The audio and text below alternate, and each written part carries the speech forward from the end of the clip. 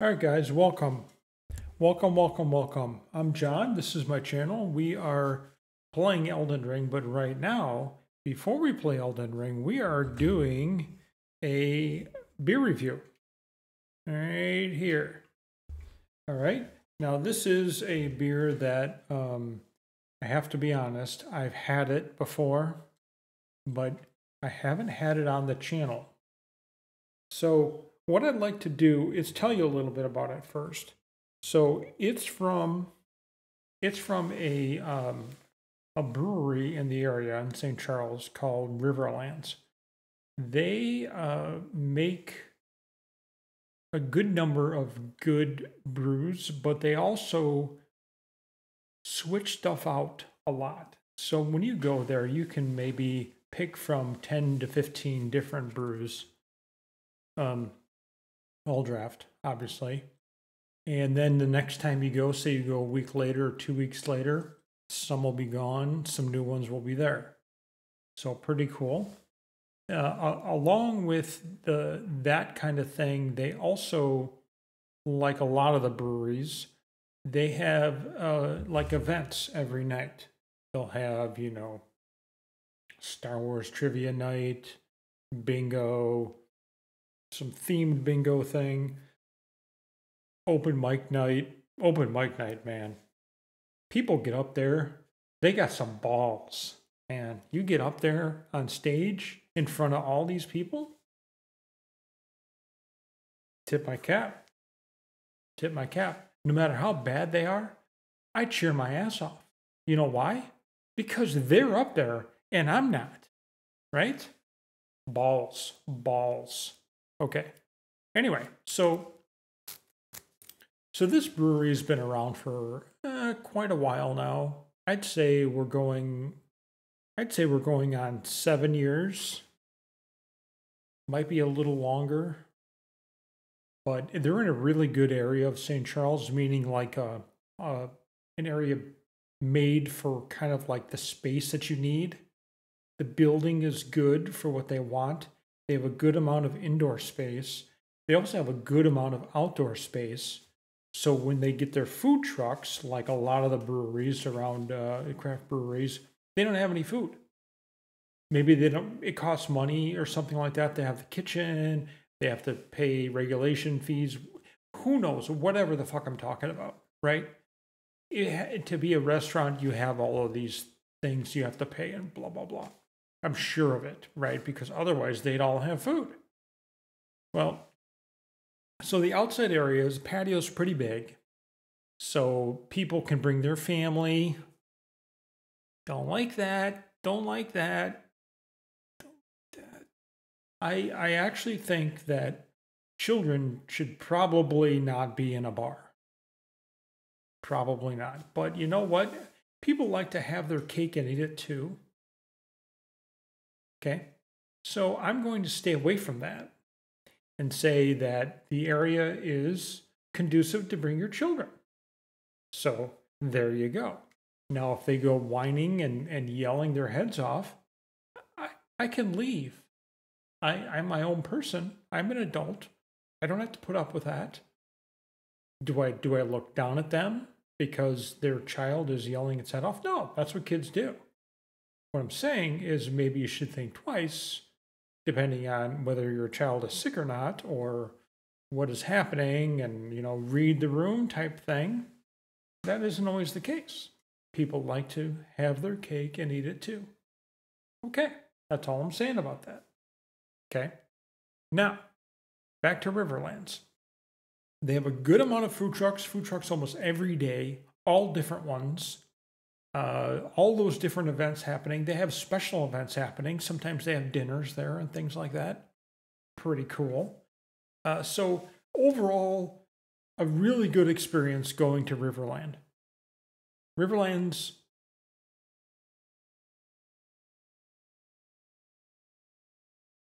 Riverlands Brewing Company is their official name. Okay, so what we have today, see if you guys can see that. Murky Waters. Okay, now the name isn't so good. It's not so good. The can art My green screen's fucking it up, but my can art is not so good either. Okay. So don't judge it by that. Murky Waters, New England, India Pale Ale. Okay. Here's what it says. When the waters get murky, that's when things get good. Not starting out good, not starting out good. Murky Waters is a New England style India Pale Ale, hopped with Citra and Mosaic hops. Get much better, much better. Love those hops. With Citra and Mosaic hops, citrusy and sweet herbal hops mixed together to create a murky mash of flavorable fluid. Might not have used that word fluid. I'm just saying. We play a lot of Bloodborne. We play a lot of Elden Ring. Fluid is not, murky fluid is not really what we like to talk about. All right. Brewed by friends for friends. 7%. 7%. Very nice. Can you guys see that? Yeah. Okay. And on the side, so it has what I want on there. What I want to know is I want the alcohol content. I want the type of hops, all the hops that it has in there. And then any other information that it could give me that would lead me to believe how they made it. Okay. I like all of that stuff. I think all of that should be on every can. Then you have your obligatory government warning if you're pregnant. Brewed and packaged by Riverlands Brewing Company. And that is, designed by R.L. Ness. Well, that's a nice thing. So they actually put the dude or dudette that did the can art, they gave them credit. Very nice. Very nice, R.L. Ness. I take it back. I don't think this is that bad at all. Actually, I really don't. I was being a little bit facetious. I don't think it's that bad. I just think they're using pink here. You might not be able to see that, but this is pink and this is green. So it's kind of like not really great colors, but of course they're talking about murky waters, right? Anyway. So we'll get to see what this looks like. And you got to have your Riverlands official glass, right? If I'm drinking Riverlands brews, right? You got to have that. Let's see, you guys can see. Look at that. That color, so nice. So nice. The hazies are so nice. So my wife and I went to a beer fest over the weekend on Saturday. Tell you a little bit about that. Let's look at that. Look at that. It's beautiful. It looks just like that. You can't really see through it, but the light goes through it. Fabulous. Fabulous. Anyway, glasses off. We have an arboretum near our house. I've talked about this before. Morton Arboretum in Lisle. Big, huge area, lots of trees, right? That's what the arboretum is. Trees from all over the world. And a lot of hills and trails and things you can do outside, bring the kids, whatever. Well, every now and then they have events, like they have one called Illumination, which I think is really kind of funny, but that's just me. We might talk about that at some point. Just not that good. Okay. Opinions on this channel, opinions. Okay. Well, so we go, and it's a beautiful day. It's 61 degrees, partly sunny, beautiful day. They when COVID happened, just before COVID, the beer fests at the Arboretum were like all in one area. So they had like a giant square area where they would have, it's just a big field sort of thing. And then they'd have all of the breweries lined up around like in a square, just, table after table after table after table, 30, 50 breweries, whatever. Cheers, guys. Murky waters, man. If you guys see this where you are, So good. If you like the citrusy IPAs, citrusy hazies, oh my gosh.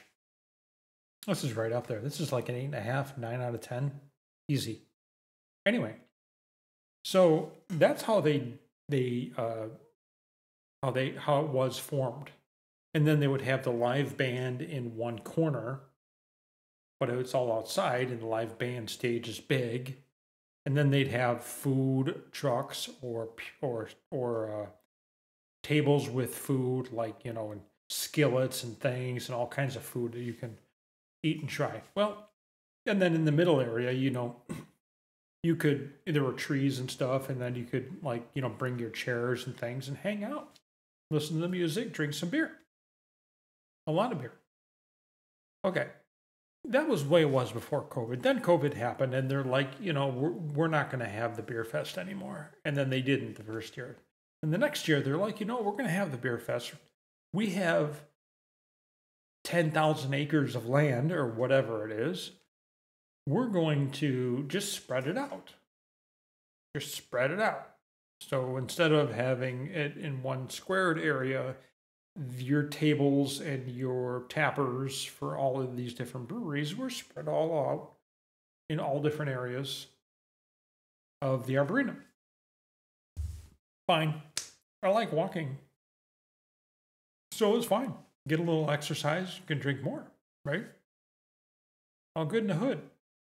All right, so that's what they did, but they didn't ever stop it. So either the people who were going really enjoyed it, or the people who were in charge of it really enjoyed it. All right, so anyway, so we go to this beer fest over the weekend, and they have 2 a year. They have one in like June and then one in October. The one in October is like a third cider and mead and the rest beer. Well, it wasn't that good, guys. So we get there late, and that's fine. We go in, we check in and stuff. And one of the nice things that they did was they had a check-in area in like some remote parking area, which is what we had to do, which is fine. So we go in, we start looking at the different beers, we start trying the different beers. Just weren't that good. They're like what they were before, right? Like there's breweries there that, you know, like Elmhurst Brewing Company. I really like Elmhurst Brewing Company's beer. But when you go to a beer tasting thing or a beer fest, do you want to drink beer you've had, or you want to drink something you haven't had? This goes all along into my whole idea that if you go to a whiskey bar, you're not going to be getting whiskeys you already know what they taste like. You're just not. You're going to get whiskeys that you've never had before, because that's the point. Okay. So they basically all just had beer we've had. So, a little disappointed in that. Actually, a lot disappointed in that. There were a ton of people. I mean, a shit ton of people. And that place is big. They were everywhere. And they all decide to stand in front of the fucking tables and talk. How do you get the beer? How do you know who's in line? Waiting to go up and get your pour.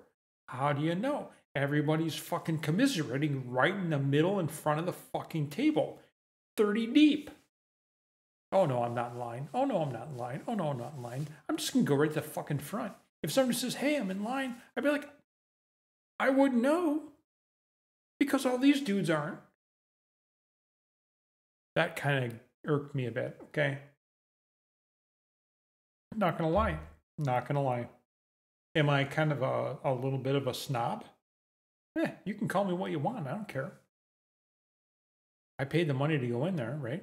I don't have to stay. I'm a grown adult. I can critique them how I want. Just like you guys are. When you go to a beer fest, when you go to any kind of, you go to dinner, right? You don't like the dinner. What do? Do you tell them you don't like the dinner, or do you hold it in and never say anything? Right? What if they don't cook it right? What if it's a steak, they don't cook it enough? What if it's steak, they cook it too much? What do you say? You know, the steak costs you $50, right? You don't get the cut you want. You don't get the cook you want. $50. They can't even cook it right. They put peppercorn on it. Why do they do that? They put peppercorn on it because they don't trust that cut is going to be good. Plain and simple. You cover that steak up with something, you're hiding something. You don't have confidence. You don't have confidence that whoever's picking out your meats is picking out good meats when they buy them in order to sell them to you. Or you don't trust the chef to make it correctly. So that's not as often as in my mind as it would be, I don't trust the cooks.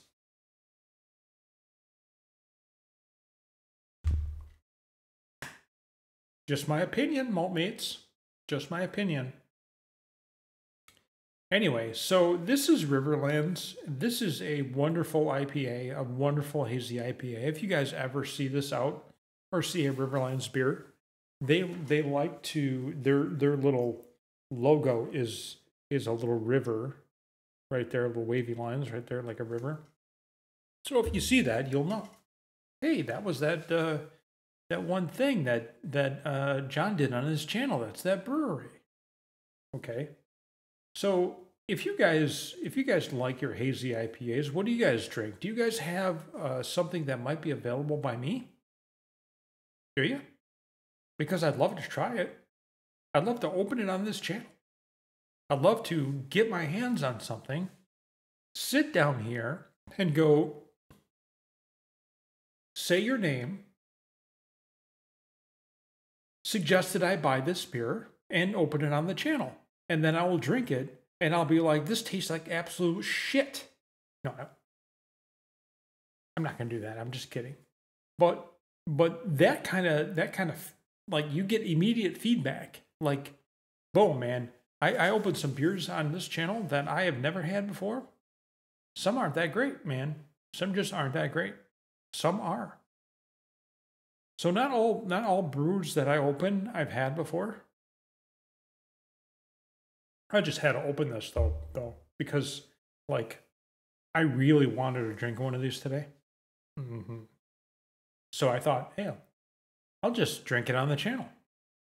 Open it up, tell you guys a little bit about it, tell you guys a little bit about the brewery, what they do. Yeah. If you guys are in the area, you know where they are now. They're in St. Charles. You can look them up, Riverlands Brewing Company. Maybe you stop by there and say, hey, you know what? Somebody told me this is a good brewery in the area. What do you got? Show me what you got, right? Show me what you got. And they will. They will. So thanks, guys, for watching. I hope you enjoyed this. This is a short one. We're about to play Elden Ring, so maybe you want to just look at the date and time. Cue right on over to the Elden Ring episode. I think we're going to be going into Raya Lucaria now. Here we go. Thanks for watching. Please subscribe. See you soon.